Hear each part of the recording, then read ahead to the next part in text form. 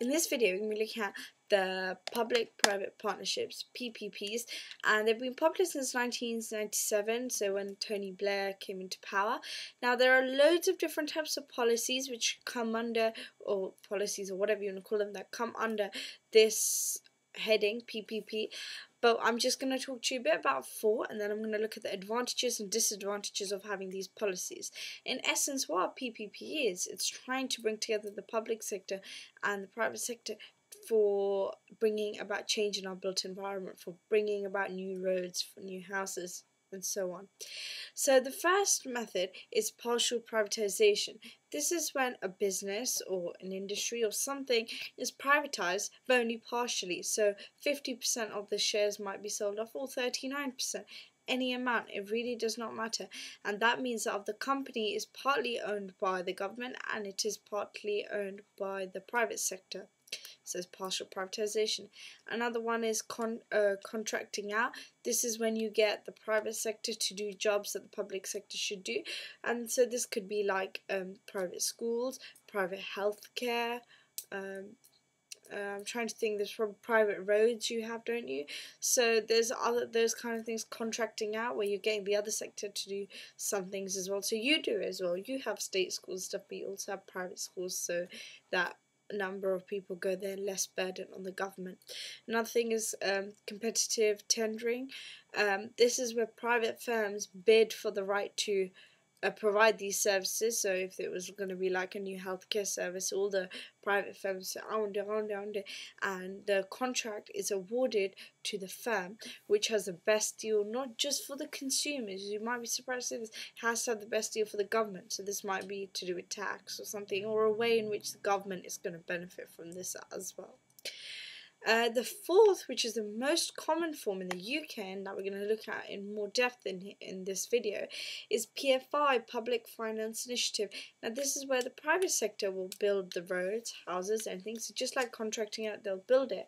But then, rather than they do it, they run it, they lease it out to the government. So the government is paying them, in essence, to do this, but over a longer period. So those are the four types. Now, why on earth are we even looking at this PPPs? Why bring the public and private sector? You know, why? Well, the point is that the private sector is more efficient. Workers are motivated. They're better in terms of pricing. They have specialists on board. They have quality, choice, and they provide a greater service to the consumer. They have more consumer welfare, and this is why the government seeks to use the private sector, because it knows that the private sector can do a better job than the government can. And also sometimes the government can be too conservative and the private sector can be too, I don't know, extravagant, adventurous. By bringing these two together, you get innovative ideas, and that's one of the advantages of having a PPP. You get innovative, different solutions to problems and, you know, different designs. So now let's look at some of the advantages of why this exists, because clearly if there were no advantages, this wouldn't exist. Well, the private sector has specialist firms, so they can have lower costs, they're going to have higher quality, and generally they have specialists and they know what they're talking about, or they can subcontract out and stuff, and they're way better doing this than the government.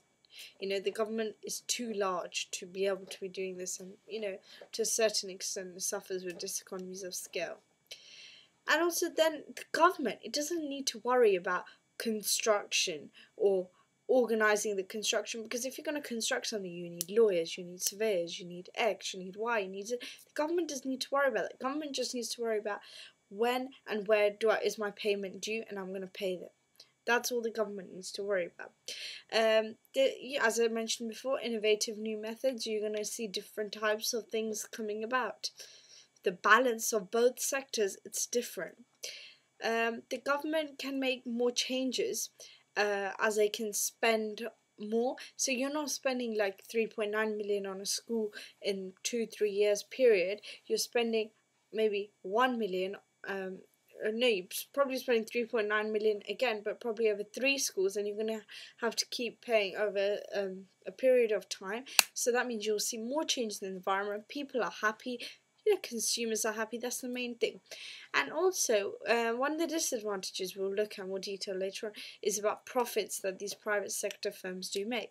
But this is an advantage because the private sector, when they make the profits, particularly if they're large, this is extra business for them, is adding competition to the market, and they're going and they're spending the money, which is having a wealth effect, which is good. It's a positive effect. Then they get to recruit more people because they get to make more stock, and so the cycle continues. So it's good in terms of long-term economic growth.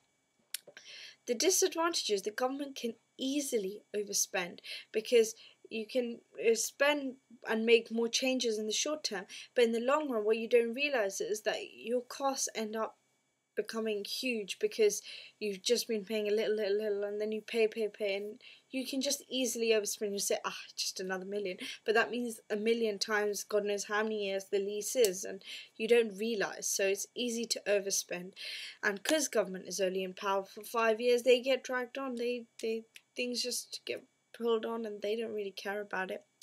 It's not even cost effective, to be honest, in terms of monetary value, because if the public sector firstly does not negotiate the price properly, then they make large profits, these private firms.